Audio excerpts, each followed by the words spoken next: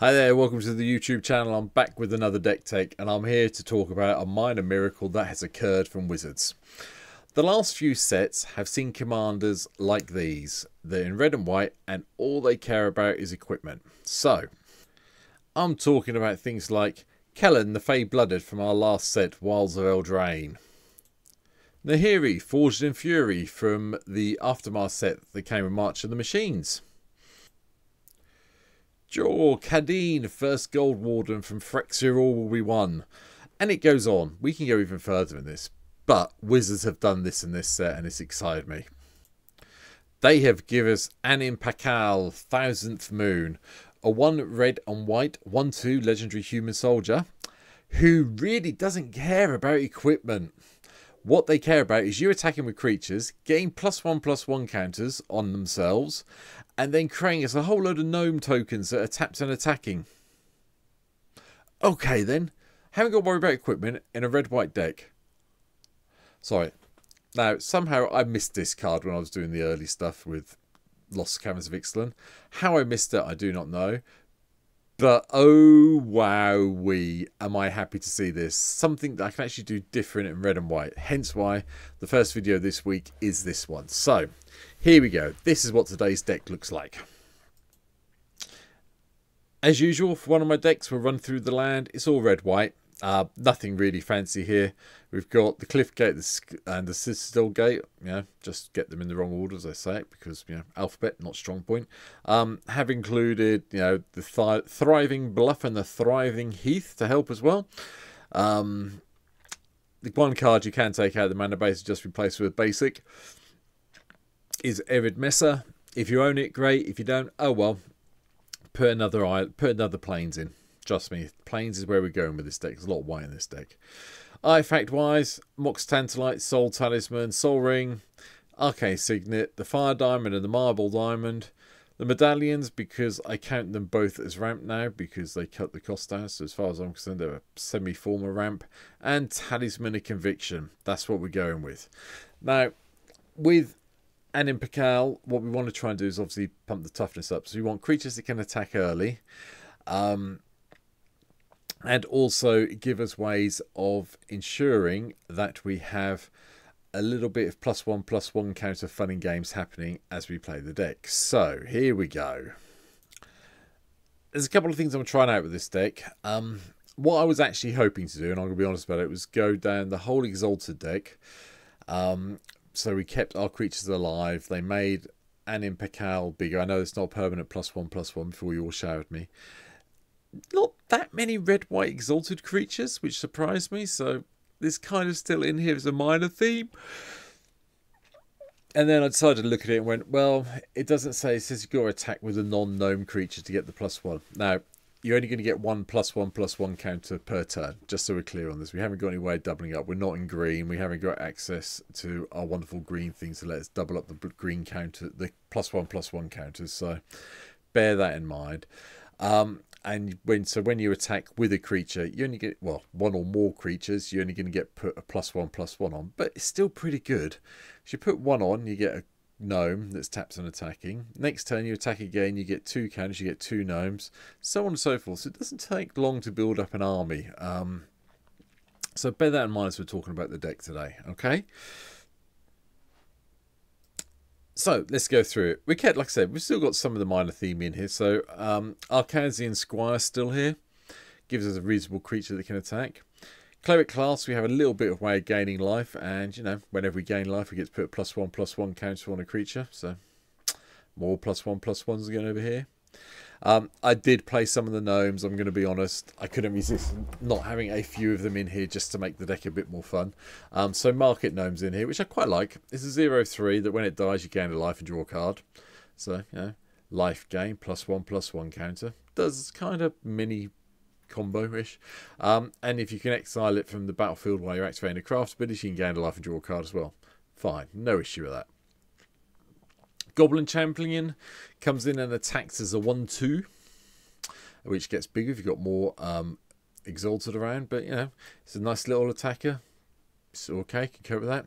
Elixir of Immortality's here just to make sure we can, when everything does die, it can be shuffled back in and keep us going. Attentive Scribe's also one of the new gnomes I've decided to put in just to get the scrying going.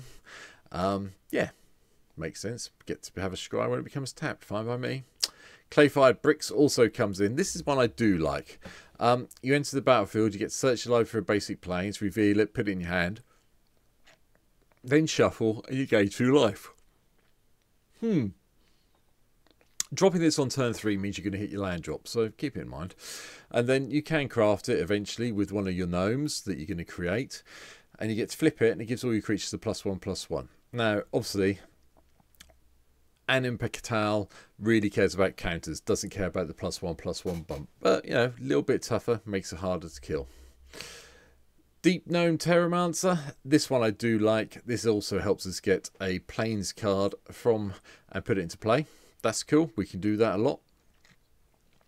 Knight of Glory, there's an uptick in black decks at the moment, as you've probably seen if you've been playing a lot of Commander, and as well as having Exalted, the Pro Black I thought might help, hence why it's here. Some token production and instant speed, raise the alarms here. The Paladin also here, first strike Exalted. That's very hard blocker. Yeah, make sure you, when you attack, you're still going to get your counters, so it's all good. Dragon Fodder, sorcery speed blockers or tokens if we need to attack and go wide. Invasion of Mercadia is also here. I quite like this. I think this is one of the underplayed battles coming through at the moment, and I quite like this because you know it's quite easy to get the full damage taken care of, sorted out. The discard and draw 2 is nice, and then you get the flip and you get a way of discarding a card, creating some elemental tokens that then get +1/+0 and everything gains haste. Yeah, that's quite a nice way of finishing off a game if you need to. Krenko's Command, more goblin tokens. Ral's Reinforcement, elemental tokens. Ash Party Crasher, the only other recent red-white potential command, I think I did this on Pauper deck ages ago, that doesn't care about artifacts, so I figured it was fun having them in here. Been through all of these, but I will just point out we have got Lightning Greaves, we have got the Boots. They are purely here to protect Anim Pakal and the Thousandth Moon. Now, there's a couple of odd choices coming up, and I am going to give you options if you have got them. So, the first of these is the Bat Colony. We have got some caves in here. The new caves are here somewhere. I know I put them in there. Hidden Volcano, Hidden Courtyard. We've only put 2 in. It is possible you can take this out. I'm not sure if we need it. I was looking down the cave route. I'm going to be honest, while I'm doing the video, I am going to take it out now. And I am going to instantly replace it with a Chroma's Will, just because I think it's a better card. So bear that in mind. Likewise, the Envoy of Oki Ahu. I hope I've said that right, haven't offended anyone. It's a 3/3 for 3, and then you get to pump some mana into it. Again, this is the other card I'm umming and ahhing over still, along with, well, basically this, because we've still got Jessica's Will we haven't played in this deck. Probably should have the Will in here. This may be a card I'm going to try out and change. So, you know, it's up to you if you want to make this change now. Put the Will in over the Envoy now before we go any further. Halo Fountains here, because I like Halo Fountain. Another way of giving us something. And if we can untap 2 tap creatures we control, we can draw a card. So, you know, you can untap your 2 gnomes and draw a card if you need to. Or if you're lucky enough to have 15 gnomes come into play tapped and attacking, you win the game. With 5 white mana available. Anyway, Heliod Sun Crown, chuck around some lifelink, get some +1/+1 counters. Okay, cope with that plan. Master's Core gives us a couple of instant speed artifact creature tokens that we can make blockers with. Queen's Commission gives us vampires that give us a bit more lifelink, which is quite nice if we're, you know, cleric classy. So yeah, works. Tinker's Tote, one of the new ones from our current set of Lost Caverns of Ixalan, comes into play. You get a couple of artifact gnome tokens, which is cool, and you can sack it to gain 3 life. Okay. And Kalia's Command. Now, my gut feeling with this is you're going to ignore the first one because you don't really need another construct artifact creature token. But it is possible that the +1/+1 counter on Anakim can help if you're going to go for the attack. Getting a basic planes could happen, but more likely gain 2 life and scry 2. I think it's going to be this one and this one we do the most. But there you go. Of course, because we are producing so many tokens, we had to have Anointed Procession in here. And, you know, Anointed Procession in my decks always pairs up with Smothering Tithe. Yep, treasure tokens, always fun. Great. Inspiring Roar gives us a way of giving +1/+1 counters on everything. Thank you. And Ramus Echo Ancient Shield. Yeah, I think people forgot about this one from Lord of the Rings. It's very nice. You get to, when you cast your second spell each turn, which you can do with this deck. I mean, we've got a lot of 1, 2s and 3s. You get to have a 0/3 wall, and that gives all your walls exalted, or all your creatures with Defender exalted. So quite a little bonus, because there are some removal spells that people are starting to play that make your creatures have Defender. So keep it in mind. Silver Flame Ritual, +1/+1 counters everywhere, and then Vigilance if you spent at least 3 white mana. Tithe I've mentioned. Citadel Siege, you choose cards and chuck around +1/+1 counters, unless you really do need to keep something tapped down. So yeah, fair enough. Leonin War Leader, just another way of getting some tokens in play. Moondrak Glory Dominus, we're going to double up those tokens and then sacrifice some artifacts to make it indestructible, which is really nice in this deck. Sublime Archangel, let's give every single creature exalted.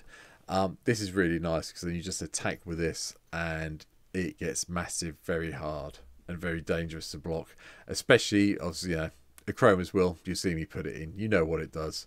Really going to play this when your commander's in play. Thousand Moon Smithy is a new one again from the Lost Caverns of Ixalan. It comes into play, you get a gnome construct. Let's go with that because it cares about artifacts and creatures. And at the beginning of your main phase, you may tap 5 untapped artifact pre-combat main phase. You may tap 5 untapped artifacts or creatures you control and transform it. Yeah. And then whenever you cast an artifact or creature spell using mana produced by the Barracks of the Thousand, create a gnome construct. Makes perfect sense to me. Let's do it. Like it a lot. Right. Big Score gives a bit of card draw. Goblin Wizardry gives us goblins instant speed who care about the spells we're casting for the prowess. Heroic Reinforcement, a couple of creatures +1/+1 and haste for everything. And Invasion of Kylim comes into play. Up to 2 target creatures we control get +2/+0 and vigilance and haste until the end of turn. And then when we get it to flip, it flips the sorcery. Create a couple of 3/2 red and white warrior creature tokens with whenever this creature and at least one other creature token attack, put a +1/+1 counter on this creature. They get big very quickly. Good fun cards. Neela Sun's Vanguard is also here to make sure our attacking tokens have double strike, which is, people forget about, it gets quite nasty. And then whenever one or more tokens you control attack a player, exile the top card of your library, and during any turn you attack with a token, you may play that card. Obviously, when you're doing this, attack each player who's left in commander to get that trigger, so you get 3 cards exiled and you can play them at any stage, as long as Nylea is still in play. So yeah, bear that in mind. Outlaw's Merriment, because I just like this and it's fun. It's a bit like having Assembled the Legion, another card I find fun and enjoyable in these sort of decks. Battle Grace Angel, it just means when we're doing the Exalted trick, we get a bit of lifelink action. The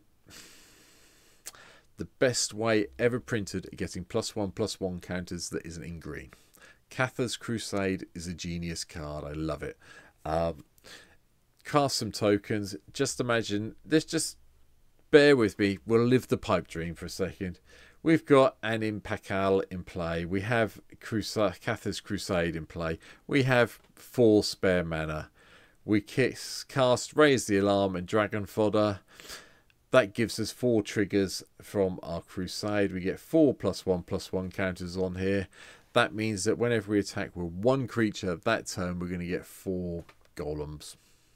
Yes, I'm living the dream, I know that. Plus then, those golems then trigger Catha's Crusade. So those golems give us another 4 +1/+1 counters. And yeah, next turn, Anim Pakal's doing 8 goblins? Gnomes, sorry. Not goblins, gnomes. It's silly, I know. Gotta live the dream. Hopefully I'll live the dream on stream when you see me playing this deck. Divine Visitation. We can turn the gnomes into angels if we need to. Yeah, I'll cope with that. Sunfall gives a bit of good ball control as well as a nice way to incubate things and get another token if we need it. Virtue of Loyalty from Wilds of Eldraine gives us a knight, and then we get to chuck some +1/+1 counters around in the end step. That's really cool. Anotharia Sun's Glory. Now, we haven't got many rebels. So the chances of getting this back from the graveyard's difficult. But if you attack and get a 2/2 rebel creature token that's tapped and attacking for each experience count you have, yeah, you might be able to do it. I mean, it's only one untapped rebel you control. So hopefully, if the rebel survives and this dies, you get it back next turn. Go again with another experience counter. It's doable. Regina, the Redeemer, will gain some life and hopefully get warrior tokens. Gideon the Oathsworn. Whenever you attack with 2 or more non-Gideon creatures, put a +1/+1 counter on each of those creatures. Nice way of building up tokens on here. People forget about Gideon Oathsworn. Can become its usual creature, and then -9 exile Gideon Oathsworn and each creature your opponents control. Nice little big board wipe, which means you will probably win the game the turn you do the -9. Sigarda's Summons is also here. Creatures you control with +1/+1 counters on them have base power and toughness 4/4, have flying and are angels in addition to the other stuff. So +1/+1 counters on one creature turns them into 5/5s with flying.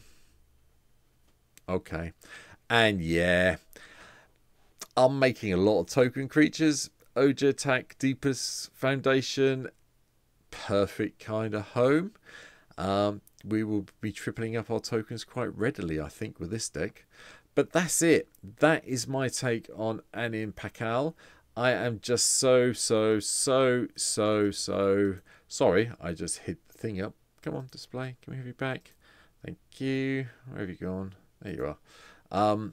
I'm just so pleased that we have a red-white commander at last that doesn't care about equipment. So it's here and I'm happy. I'll be playing the deck on stream sometime this week, probably Thursday night when you see this. Depending when you see this, it'll be Thursday by the time I stream again. So keep your eyes out for it. Hope you enjoyed the deck tech. Please hit the subscribe button. I had a nice little bump the other week. Seems to have stagnated this week at 278. I'm still really hoping to get to the 500 by the end of the year. So please tell your friends. Please hit the little subscribe thing that's here. If you haven't already, please, just pretty please, really appreciate it. And yeah, thanks for watching. I'll be back tomorrow with another deck take. Keep calm, see yourself, enjoy it, and I'll see you soon. Take care. Bye.